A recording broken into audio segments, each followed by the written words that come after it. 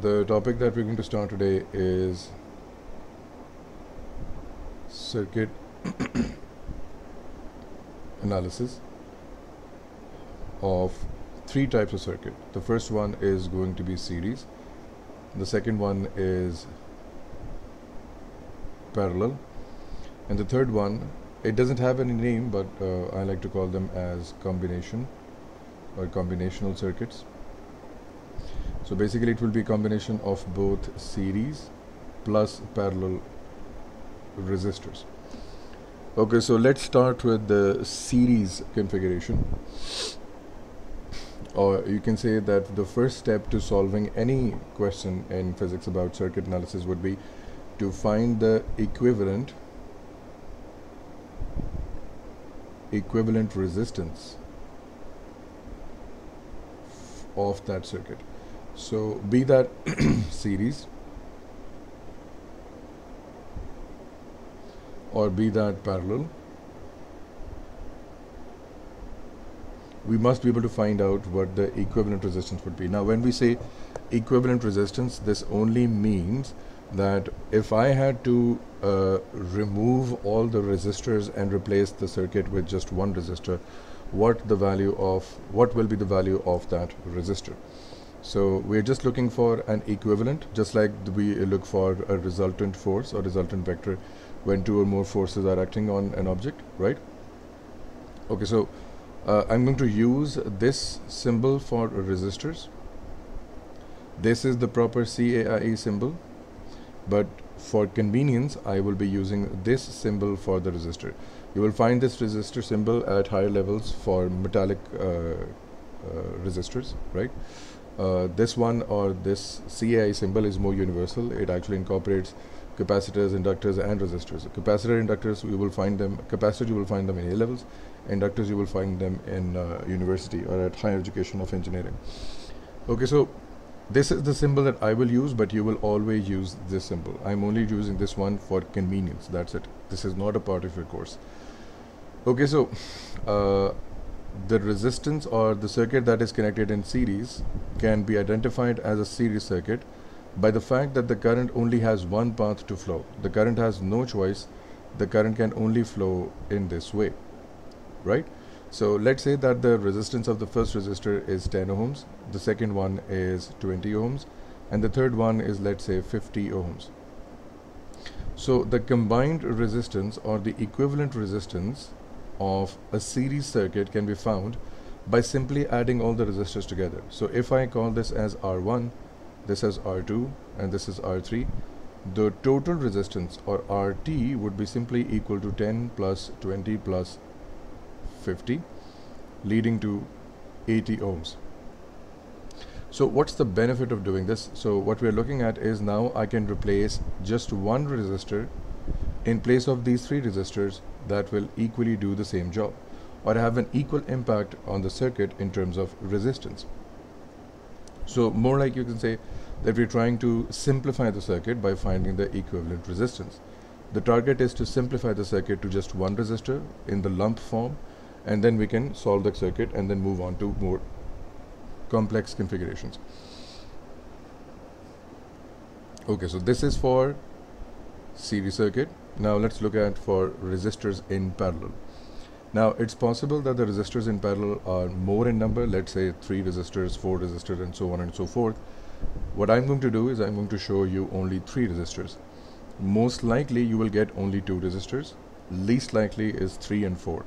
But we're going to solve it for 3 resistors so that the pattern of resistance, or at least the pattern of this, can be figured out.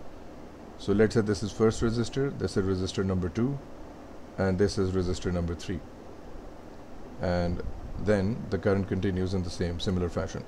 Okay, so when the current arrives at this junction, or at this point where the parallel circuits actually starts, this is known as a node in physics. This will be known as a node as well.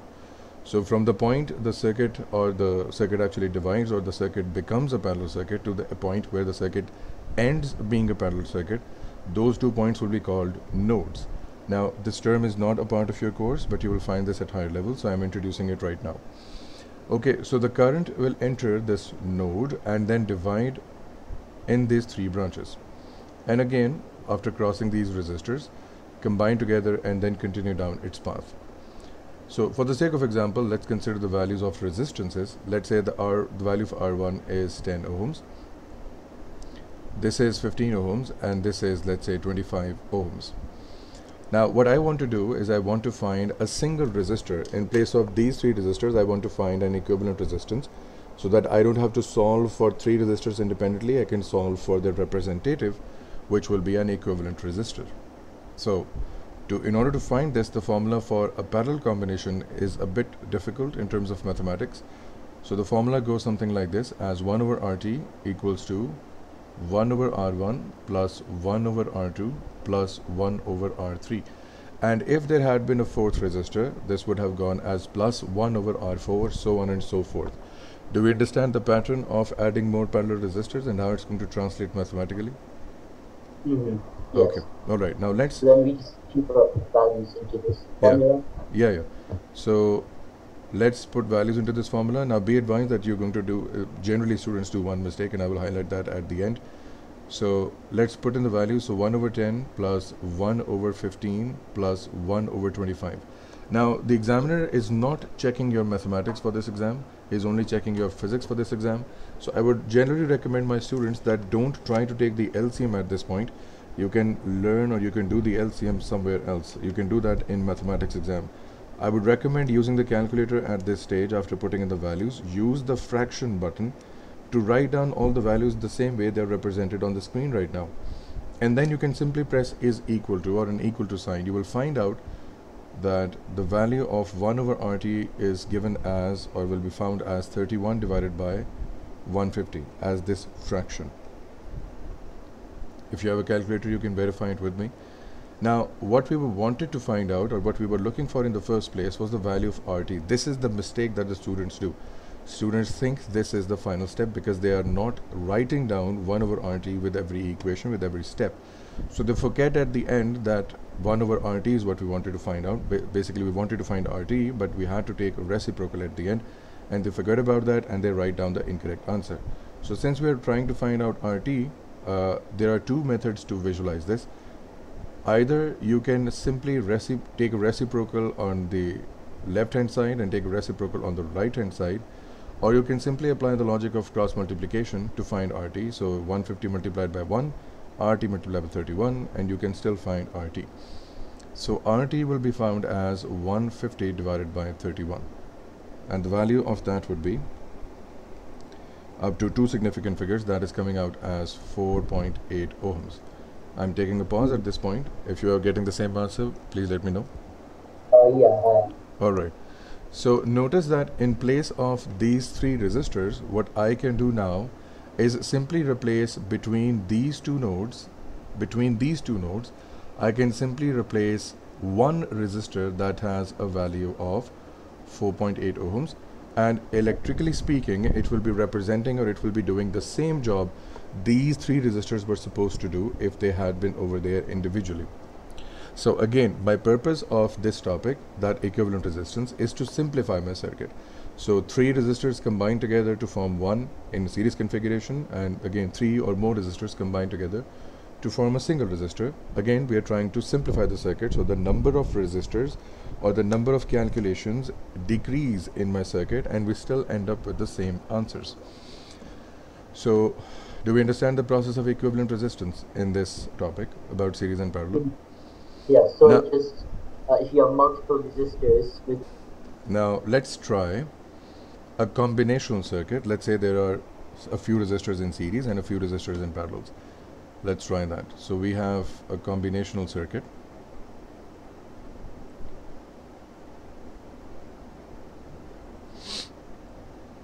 Alright, so let's say that a few resistors may be in series. For example, this is my starting point of the circuit. This is resistor 1, this is resistor 2, this is resistor 3, and in parallel we have a resistor 4, joins together and then comes back to complete the circuit like this. So this is my point A and this is my point B. What I want is, I want to find out the equivalent resistance. So in place of these 4 resistors that look rather complicated right now, I want to find out that if I just had to replace one resistor between these two terminals to lump them together or to find out the combined effect, what would be that value? So let me call this as RT, or sometimes you will find it as R equivalent, right? Okay, so now let's look at the value. So this is, let's say, 10 ohms, this is 20 ohms, this is 15 ohms, and this is, let's say, 30 ohms. So I know that the first two resistors, they are in series, so I'm going to add them together directly, and my first step, or the simplification of the first step, would be that between A and B I see that now I'm only left down to 3 resistors in this way. This is A and this is B. So the first step of simplification, I've added 10 ohms and 20 ohms together because I know that they're in series. Why am I saying that they're in series? Because if I analyze the flow of current, I realize that when the current enters the 10 ohm resistor, it has to pass through it. It has no other option to bypass it. Again, exits the 10 ohm resistor and now enters the 20 ohm resistor. There is no alternate path, so exits the 20 ohm resistor again. So since there was no alternate path, I will have to say that 10 ohms and 20 ohms was, they both were in series to each other. Now when the current enters this node, again this is node and this is also a node, as we are familiar with this term from this previous example. Okay, so when the current enters this node, it is going to divide into these two branches. It has a choice and it is going to divide. And again, at the second node, they're going to combine together and flow back to the circuit where they came from.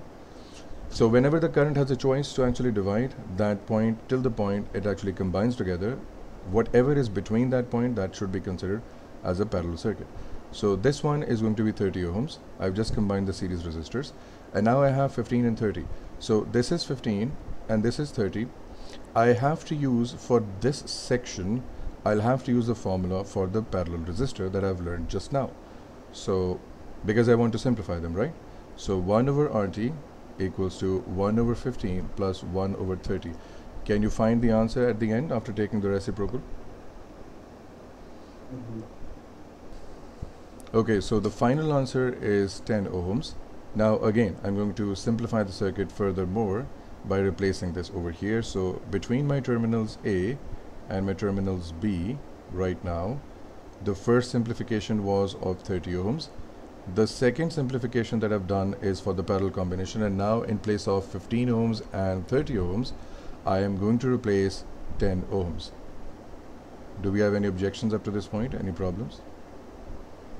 So I'm just simplifying, okay, so I'm just simplifying their representatives by using the formula of series and parallel that we just learned so far, okay? Now again, I see that they both are in series right now, so I can again combine them together to look something like this, that this is just a single resistor that is having a value of 40 ohms between the terminals A and B, right? So I go back and I realize that the total combined resistance of this whole complicated circuit can be represented equally, electronically speaking, in a circuit with a simple single resistor that may have a value of 40 ohms. So instead of this, now I'm going to be using this to solve my circuit. This is more convenient because it's only one resistor, and if the question perceives, or if the question is being asked from us, we can still go back to the circuit and then find individual values that we're going to do as the last step of the circuit analysis. But do we understand how to find out the equivalent resistance of series combination, parallel combination, and a combinational circuit that may have both a part of the circuit? Do we understand that?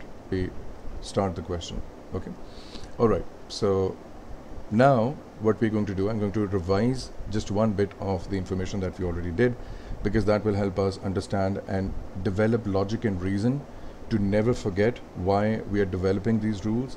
So again, I go back to the basics. My current was number of electrons and voltage was the energy per electron, right?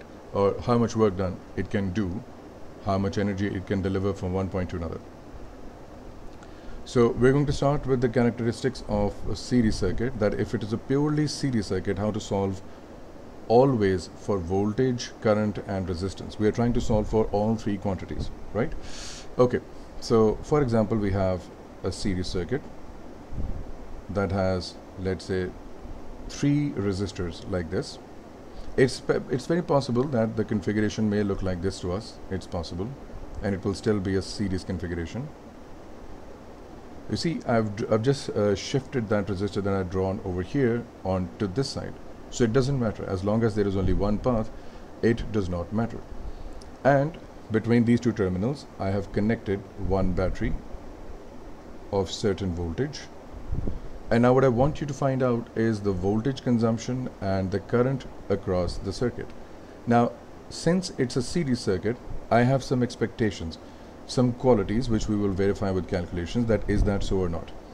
So the first quality that we know about a series circuit is that the current remains same.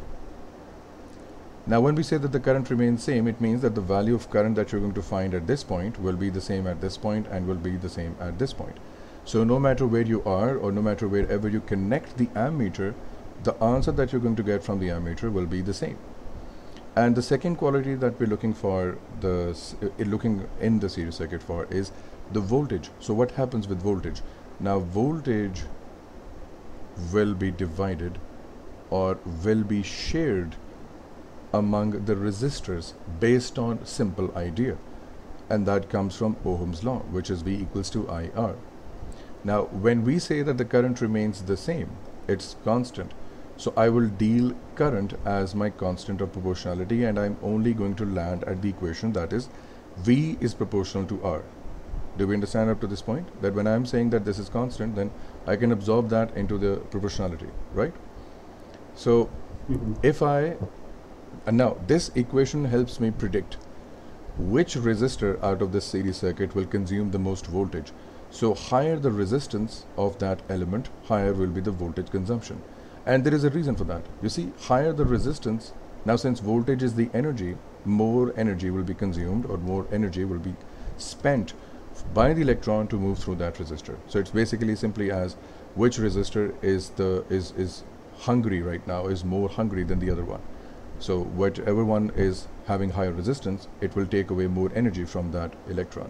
So if I had given you the values, let's say 10 ohms and 20 ohms, and let's say this is 40 ohms, even without solving the question, I could have predicted that the voltage of this resistor R1, voltage of resistor V2, and voltage of V3, my V3, based on the same idea in this circumstances, V3 would be the greatest, then it will be V2, and then it will be V1. So the highest voltage share of the battery will be from V3, will be for V3, then will be for V2, and then will be for V1.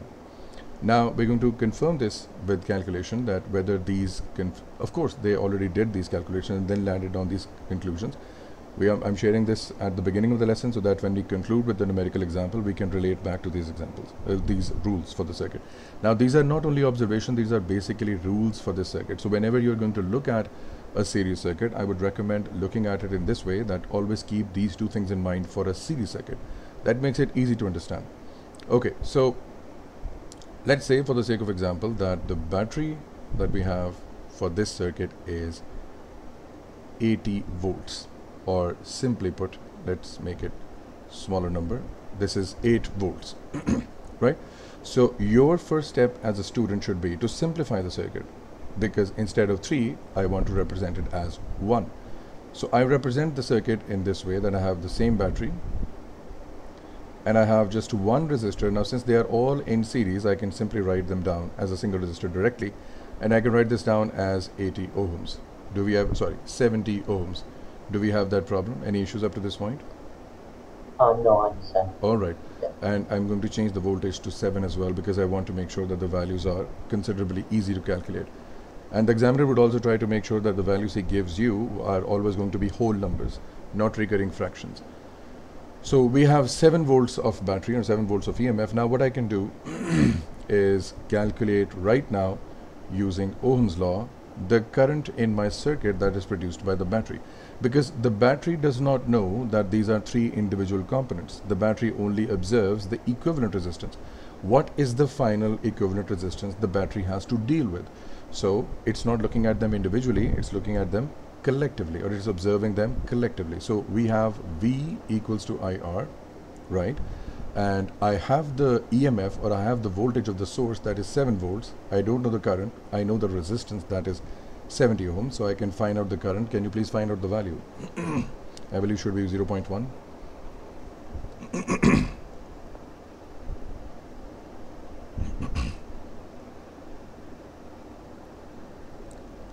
Yeah. Okay, so the current through the battery. Now, I will use these terms frequently when I say that the current through the circuit or the current through the battery, it would mean the same thing. Why?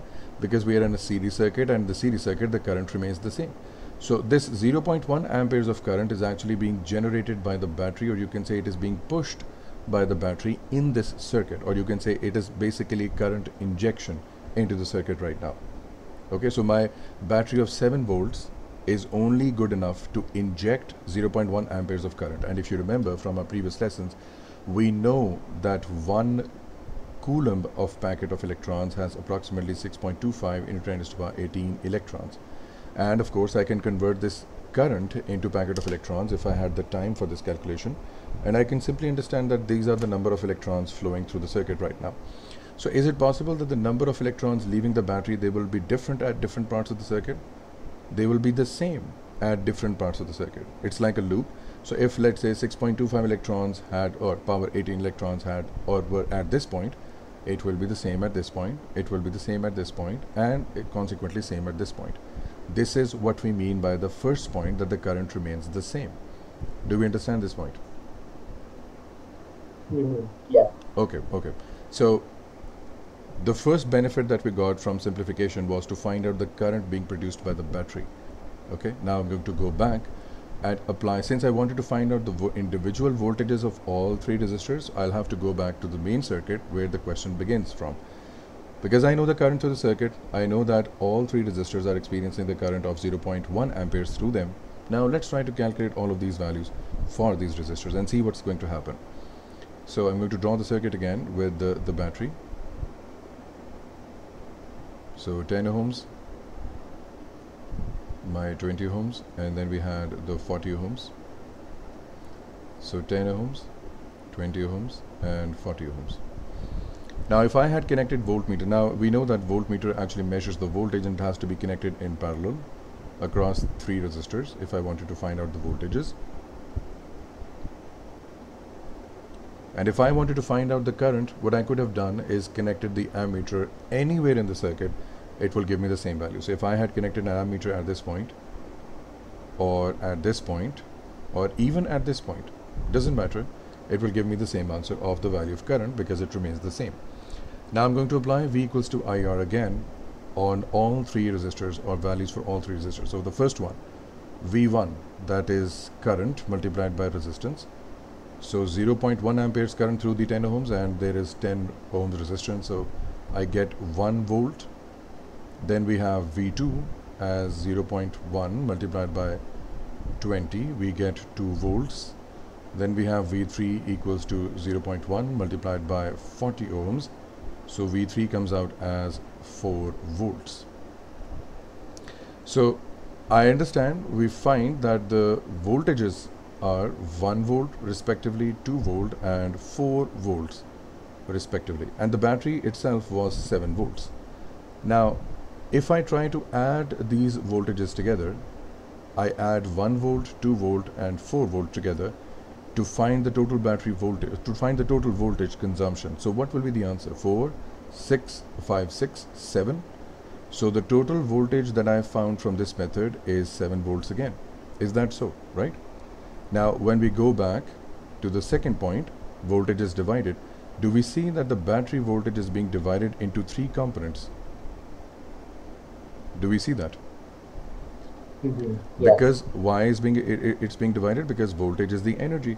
So energy of the electron is being shared by all 3 resistors. That is why I'm emphasizing on this idea again and again, that do not forget about the basics, that voltage is energy. In series, it's going to be divided because every resistor has to take its own share from the electron. And also notice the one more thing over here, that if I add all of them together, I still get back the battery voltage. So when I say that voltage is divided or is shared, this is what we mean by that. So an MCQ, or a very common MCQ, or a popular MCQ from the examiner, is that he gives you all the values. He will miss out just one value of the voltage. For example, this 4 volt is missing, and he asks you in the MCQ what will be the value. So I know that 7 volt has to be divided in all 3 resistors. So out of 7, 1 is taken by 10 ohms, 1 is taken by 20 ohms, 2 is taken by 20 ohms, so 3 volts are missing. So the rest of the 4 volts are going to show up for the other resistor. Even if the resistance was missing, even if the voltage was missing, we could have added and subtracted based on the same idea to find out the final voltage of the resistor. Do you understand this point? Yeah. All right. Now the other thing, the other trick that we were discussing is that I could have predicted which one will get the highest voltage, and this is the prediction that we made at the beginning. So do we see that prediction becoming true at this point? The highest share of voltage is by the highest resistor, and the smallest share is by the smallest resistor, and the other one falls between them. Can we see this being implemented at this point? Do we see this happening over here right now? Yes? Yes. All right, good. So do not forget about these 2 rules about the series circuit. This will be a part of your course, and this will help you predict the final answer, that what voltage or what will be the comparison between the voltages among the circuits, right? Okay, so based on this series circuit, there is a concept that is known as potential divider. Now, do we remember that the voltage, or the second name, or one of the names of the voltage, is potential difference? Do we remember that? Right?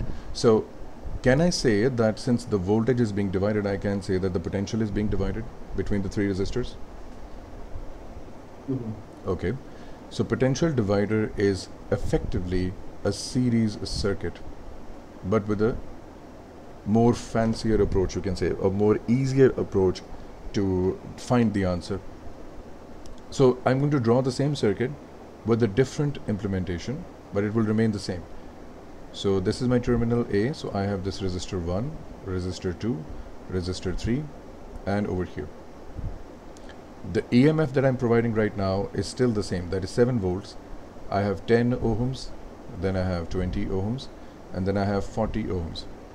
What I want is to find out the voltages of 3 components, but I'm not required to find out the current.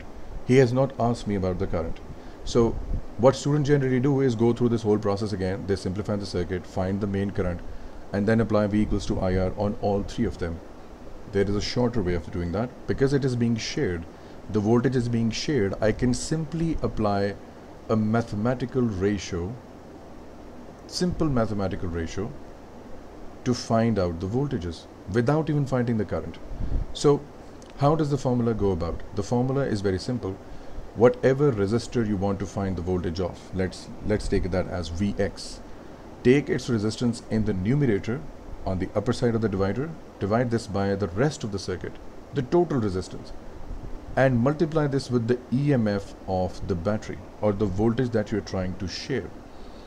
So if I were to apply this formula for the first resistor, I would have simply done 10 divided by the resistance of the total circuit. So that would be 10 plus 20 plus 40. So that would be 70 multiplied by the voltage that I want to share, that is 7. Similarly for this one, I want to find out the share of 20 ohms in comparison to the rest of the circuit, how hungry it is, how energy dependent it is. So 20 divided by 70, so 20 divided by the rest of the circuit, or the rest of the complete circuit, and multiplied by what are they trying to share. They are trying to share the 7 volts that are available to them. Similarly over here, 40, how much share would it want from the 7 volt that is going to be shared. So do we realize that this is a simple mathematical ratio? It's not even physics right now, it's simple mathematical ratio. Do you understand that? Right? Yeah. So you will again find out the answers to be 1 volts, 2 volts, and 4 volts, and again verify them at the end. You can add them together to find out that they are equal to the EMF of the battery. So again, the 7 volts has been shared between the 3 resistors, and highest voltage going to the resistor of the highest value. So do we understand that for this technique we did not have to find out the current in the first place? We did not have to summarize the question. Do we understand this idea? right? Yeah. So this is a technique that you could have used over here as well. You will still get the same answers. It doesn't matter. And again, don't be fooled by this idea that you're getting whole numbers. I'm deliberately taking such values that are easy to calculate. Otherwise, the examiner can give you different answers. But every single time, my rechecking or my recheck point for a series circuit would be that the voltage is supposed to add up at the end of the question. And of course, if there are decimal values for that question, it's possible that the voltage that you're getting from the battery is 10 volts, and since you're rounding off in middle of the steps, when you add the voltages of resistors at the end, it's possible that you get 10.1 or 9.9 as your final answer, but it will still be considered correct, because for rechecking purposes, we're just adding the voltages to see whether we get the same answer or not. Unless you take full fractions, unless you take full values, you will not be able to get the same value of EMF, right? So that is again mathematical dependency, not something, it's not something that's wrong with physics. Simple mathematical issue in those locations or in those questions at that point. So do we understand how to solve series combinations, series circuits? Do we understand the two rules of them? Right? Yeah. Okay. Do we understand Yeah. how to simplify a series circuit and a parallel circuit? Do we understand that? Right? Yeah. Do we understand? That's just mostly basic math.